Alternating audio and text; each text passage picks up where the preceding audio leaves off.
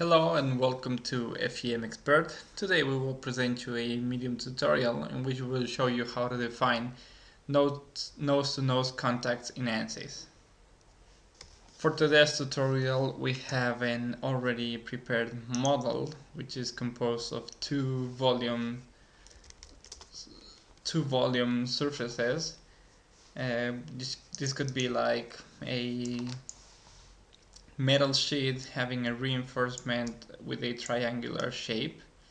So what we are going to do is create two groups of nodes having the nodes of the contact surfaces, and then create the bonded contact between them, apply an acceleration, some restrictions, and simulate the model. So the first thing we have to do is, well, we're gonna select these areas. For that, we're gonna use the acel.s, peak. We're gonna select the area, the top area belonging to the volume, just in case this model is already meshed. The element types are defined in the material, so we have everything in this model. The idea is just to show you how to use the nose-to-nose contact. So we're gonna select that area, and then we're gonna select the nodes linked to areas. And once we have those nodes linked to areas, we're gonna create a group named A1 nodes. I'm gonna select everything again, and we're gonna do the same thing again. acel, s, peak. I'm gonna select that area. Okay. Nodes linked to areas select. We're gonna see the nodes. I'm gonna create another group named A2 nodes. Once we have done that, we're gonna apply some restrictions. The restrictions are going to be on the first volume, the k, peak. We're gonna restrain the key points. 1, 2, 3, 4 key points, all degrees of freedom, and 0.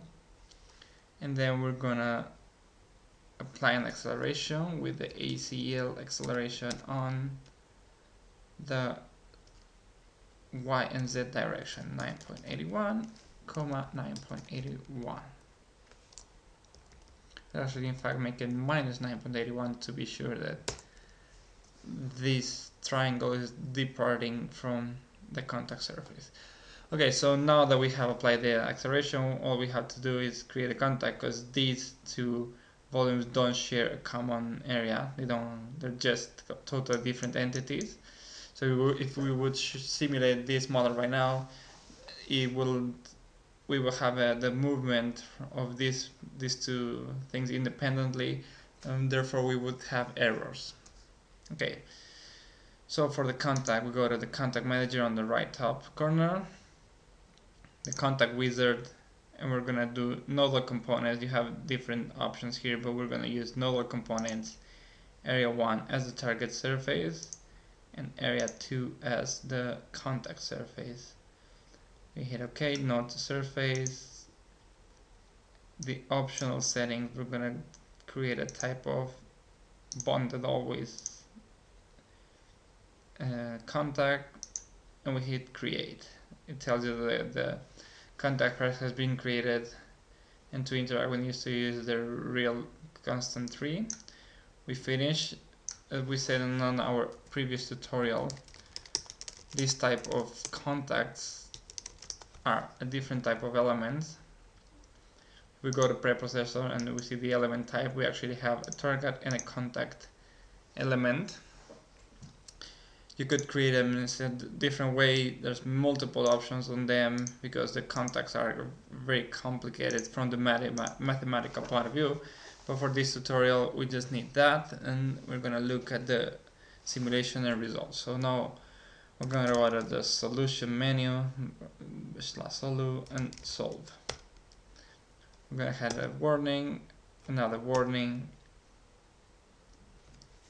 and we have to wait because it's a non-linear solution. As I said on the previous tutorial, all the contacts, even the bonded contacts, have a non-linear behavior. basically the nonlinear, the bounded context should not have a nonlinear behavior, but somehow in the mathematic formulation there's some part that require the nonlinear formulation.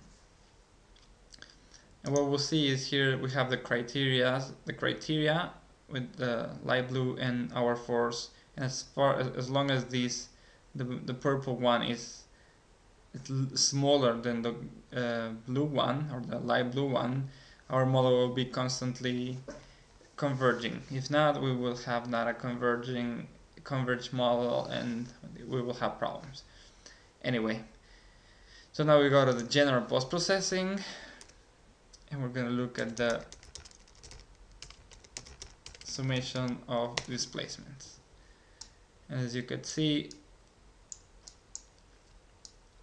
the acceleration is pulling up the whole system. We don't have anything going away. We are going to look at the von Mises stress equivalent. The von Mises stress are at the corners, as you could see. And we're gonna look at the vectoral solution. So as you can see, there's different deformations. The triangle moves much more than the base. We're gonna go back to the summation plot. So as you can see, the contact is working. We're gonna try to go to the contact manager and by going to the preprocessor and change the properties of this contact to a standard model. We're gonna simulate. So solve. We get the warnings. We get the nonlinear solution, and as you will see, the model is non-converging. It will not converge. We will always have our force above the criteria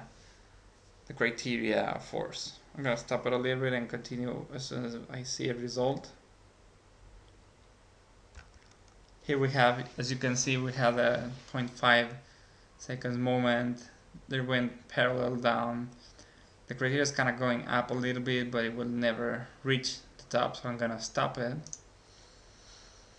Because there is no sense in an static analysis, because the triangle, we are doing a static analysis, the triangle, the reinforcement triangle is trying to lift from the XZ plate, which this will not have a solution in a static analysis.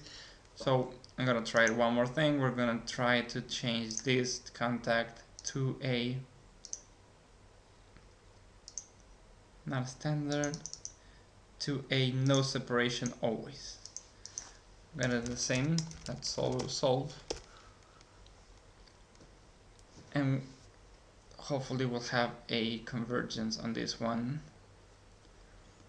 Most of the times when you have when you're dealing with the contacts, they create a lot of problems with the convergence.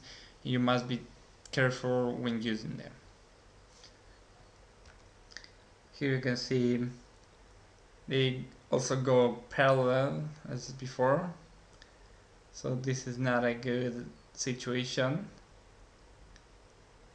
And again, I'm gonna just stop it. I'll go back to the bonded contact once again, so you can see that these non-convergences are determined by that, by the configuration of the contact. I'm gonna go solve.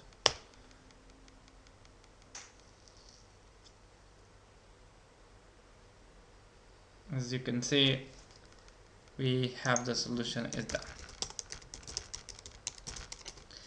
So there you go. Now I'm gonna quit. Now you know how to use the contacts when you have nose-to-nose contacts. They're the most recommended type of contacts. We would like to thank you for your attention, and we hope you enjoyed this presentation. For more tutorials, please visit our community and follow us on the social media.